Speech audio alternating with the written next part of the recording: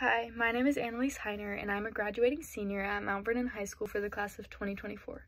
I plan to study marketing through the Daniel School of Business at Purdue University this upcoming fall. Now, I just wanted to preface this video by saying I am a little familiar with Riley and the Settergren family through a good friend of mine. My boyfriend George and his family, the Burhens, have had the chance to know the Settergren family, so with that being said, I just wanted to say I can't imagine the loss and the pain that you've all had to endure through this tragic loss, and thank you for sharing his story with me and considering me. So blessings to you and yours forever in the future. A little bit about me is I've been a swimmer for half of my life. I like to read. I'm a big reader, whether it's romance or mystery novels. However, I have strayed away and I'm reading A Little Life, which is, I've learned, not for the faint of heart.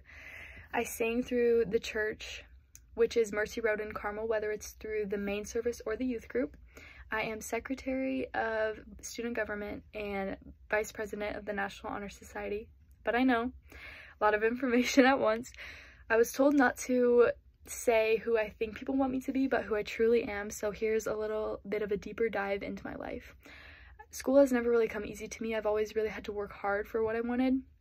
At 4 years old, I was diagnosed with hydrocephalus, which is a brain cavity that causes extra fluid buildup, and without proper treatment, severe brain damage is very present.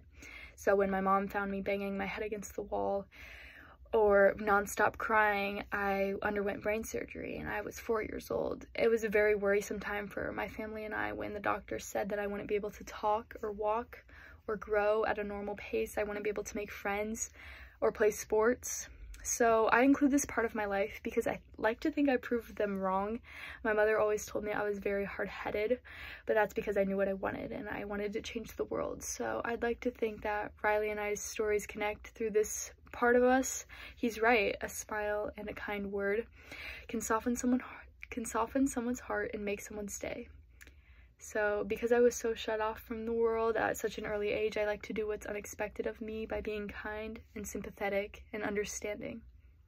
I'm not defined by my disorder, but I'm changed by it. I will use it as a leap from the past and a stepping stone for my future. Again, thank you so much for considering me for this scholarship and sharing his story with me, and blessings forever in the future to you and yours. Thank you.